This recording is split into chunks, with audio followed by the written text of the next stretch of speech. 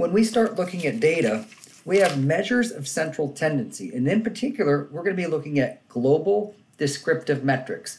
Global means they describe the entire data set instead of individual features or enumeration units that we'll look at with clustering.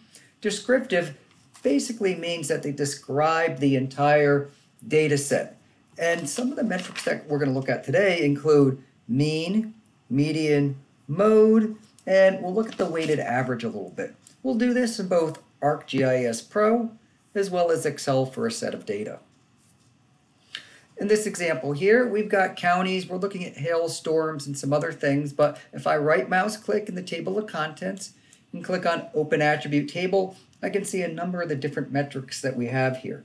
We've got normalized data, non-normalized data. Typically with normalized data, it's going to be data that's going to display some type of bell shape or histogram, and it's going to be situated about a mean, where that non-normalized data will kind of take on a different composition. For the sake of argument right here, we're going to be looking at this column here, which represents median age. And median age is basically, for each of these counties, represent the age at which half the people are above that county, half the people are below that county. And so if I were to right mouse click and click on symbology, I can make a kind of a what we call quick and dirty map right here of graduated symbols. Instead of looking at POP 2010, we'll go down here to median age. And so in North Carolina, we can see where the median age is higher versus lower here. Now we're going to look at some of these metrics here, and I have another tutorial on how to create histograms. But we're going to right mouse click, and we're going to click on statistics. So right mouse click on the field that you want to look at, and we've got statistics. And you can see we've got median age is the variable. We don't have any type of transformation. And we can see the mean, which is 40.5 of these median ages. The median of this number is 4.1. I'll have another tutorial where we talk about measures of dispersion, which is 4.5. And then we've got the min and the max, and from there we can calculate the range. We'll talk about that in another tutorial as well. And so we can see these data sitting right here for the mean, median, standard deviation, so we can calculate things like z-scores or whatnot when we get into dispersion. Now another way that we can look at is we're looking at data in Excel. And here we're looking at income for the state of North Carolina. I've got the per capita income, median household income, population, and number of households. At the county level, we can run some simple join functions to map these, but I'm working with these in Excel because I'm going to talk about ways that we can calculate this as well. I'm also looking at income for, say, this is the state of North Dakota, and so you can see the 50-some counties here for North Dakota where we have median household income, and maybe we'll look at some measures in my next tutorial, measures of dispersion with those. And when I look at the income right here, in the bottom right here, this is an Excel. This is just an Excel spreadsheet right here, so it's not connected to any points, lines, or polygons. And so I can run a join function and map these if I wanted to, but I'm not going to do it in this case here. And you can see this is in dollars, but if I highlight all of these cells where we have median household income, you can see in the bottom left here, I've kind of set it up with right mouse clicking, and then I can put what I want right there. I can highlight what I want to show. But I've got the average, the count, the min, the max, the sum. So if I do want to calculate these right here or look at these real quickly, I can. When we calculate things like z-scores and whatnot, it might be it might behoove ourselves to actually calculate those. In addition, with these data, I can do things like data and then sort. So I can sort these from highest to lowest. And so I can see my data has headers. These headers are going to be county, per capita income, median household income, population, and number of households. And so I can sort on these. And so I can sort on the county name, which will go from A to Z, alphabetize it. In this case, I'm going to sort on the median household income. I'm going to go from largest to smallest. And you'll see we're not going to include that first record right here, row 1, because we said it has headers, and then we have Wake, Union, Camden, Chatham County, 63,000 for the median household income, all the way down to the lowest over here, which is Graham, Bertie, and Scotland, Robeson County, as we kind of work our way up from 100. And so I can kind of do some manipulations right here with the do some manipulations right here with the sorts and do some other things as well. But we also have some formulas available to us so that we can look at the mean, median, mode, standard deviation. And so the mean is basically the average of everything. So we have the average of every single county right here, and I can do this. And so I can calculate on the cell, and for demonstration purposes, I'll put the word mean, median, and I don't think we're going to have a mode right here. That's the number that occurs the most. But I'm going to type an equal to sign, and in Excel, whenever I type in an equal to sign, it means that we're going to calculate a formula. So we've got a formula right here ready to go. So equal to, and then I've got a number of reserved keywords right here. So I'm going to just start typing in the word average, A-V-E-R-A-G-E. And then you can see what it says right here. It says returns the average arithmetic mean of its arguments, which can be numbers, names, arrays, references. Okay, so I'm going to click on average. And then you're going to see a parentheses. This parentheses is what we refer to as a parameter. It's expecting input values. And so it says number 1, number 2, number 3. Number 1, you see that it does not have a bracket there, means it's required. And then number 2 is going to be required. Number 3, number 4, that dot, dot, dot means that you can put in as many numbers as you want, but you need at least one input parameter. Now it's kind of silly to average just one number, but it lets you do that if you want to. Now what I want to do is I want to calculate this entire row. So what I'm going to do while this dialog is open is that I'm going to highlight every single row right here.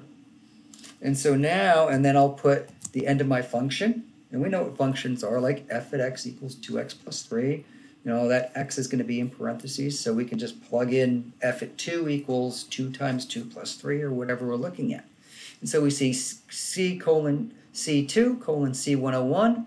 And so what we're looking at here is the 100 cells that go from cell C2 all the way down to cell C101.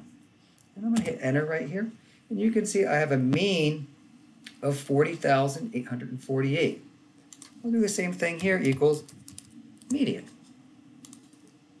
And so we'll calculate the same exact median. Here. And you can see here that the mean and the median are slightly different. So the mean is a little bit more. So you can imagine that there's going to be some higher values that kind of skew this a little to the right if we're thinking about this with a histogram. And then just for the heck of it, I'll type in the word mode, and we'll see if there has anything.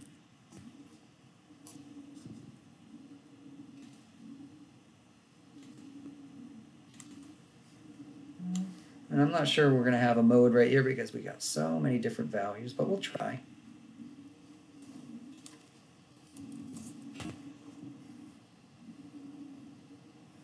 And we can see 30,439. Okay, that's kind of interesting. We got two counties that appear the same. So this is the mode, 40,439. And if we actually look at these counties, we can see that the same exact number appears twice. It's kind of interesting.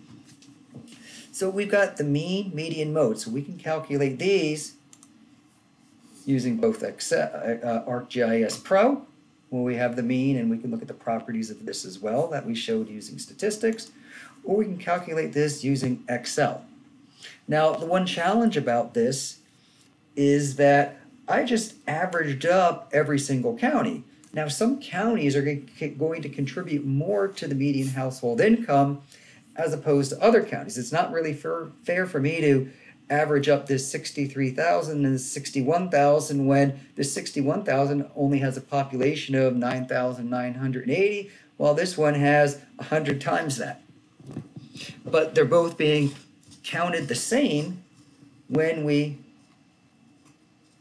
calculate the mean. And so we have something here called a weighted average. Now we see weighted averages all the time. Here are your grades right here. This is what, these are some of the grades that you earned last semester, where that A is a 4, a B is a 3, a C is a 2, and a D is a 1.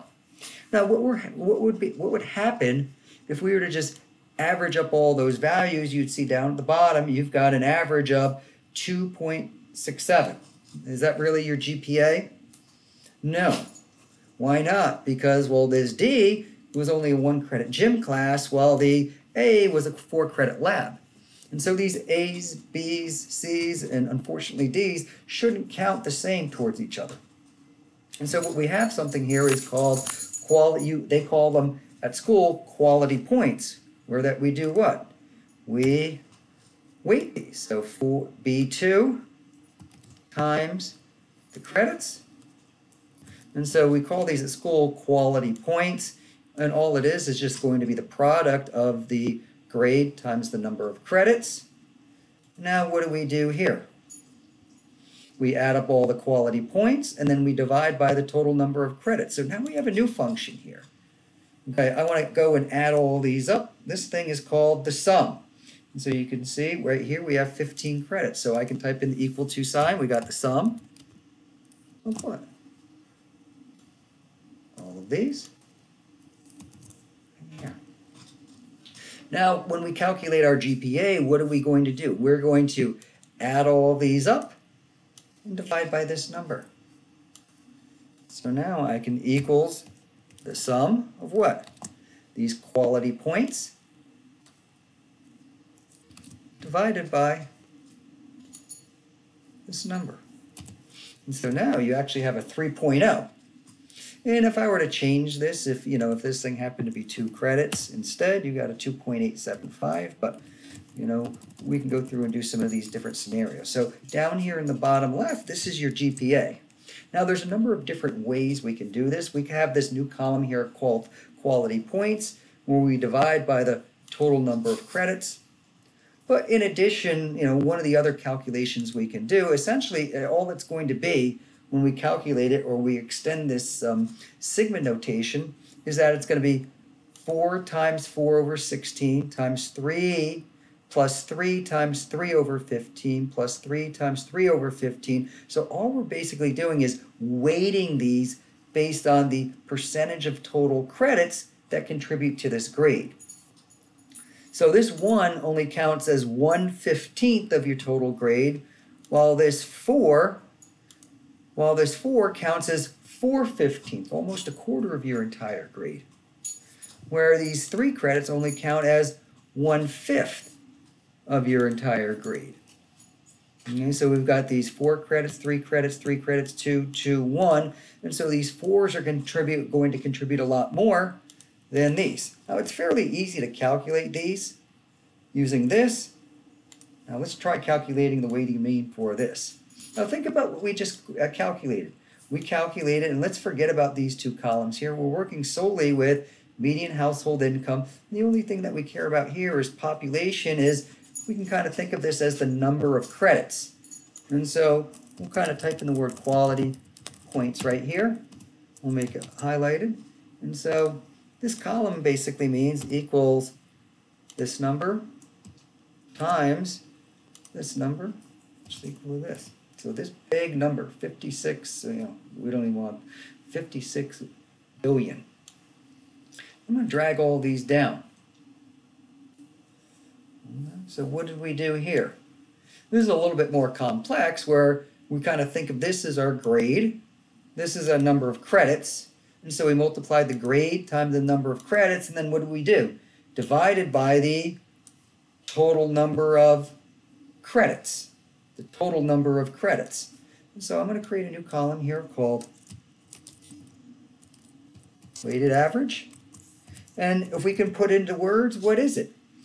This is going to be equal to the sum of my population, or I'm sorry, the sum of our quality points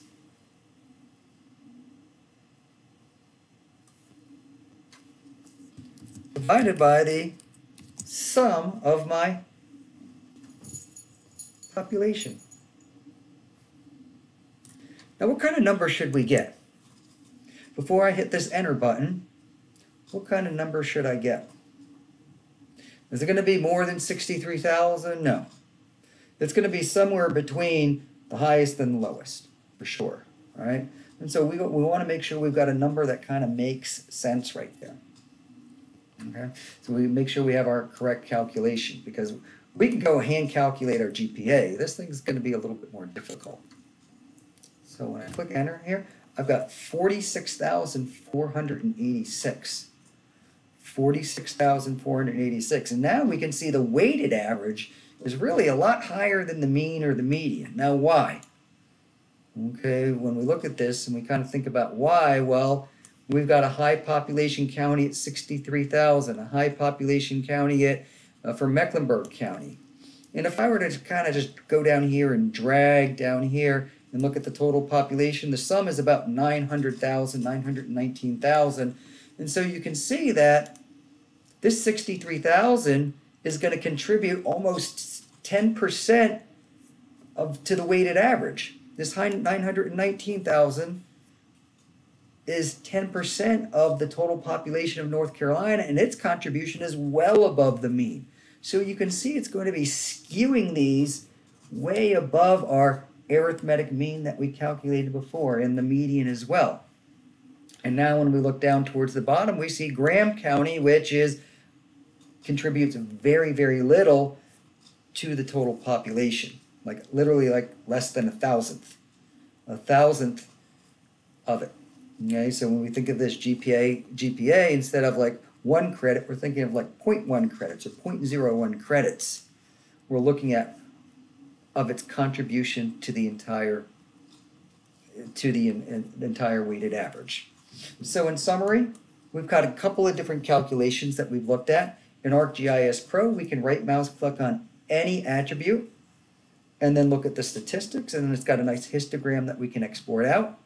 But in Excel, we've got calculations called average, median, mode, and then you can see we went through the trouble of calculating the weighted average, and we looked at a scenario where the weighted average kind of skewed it well above the mean and the median, those other measures of central tendency, based on how much those high population counties contributed to the weighted average.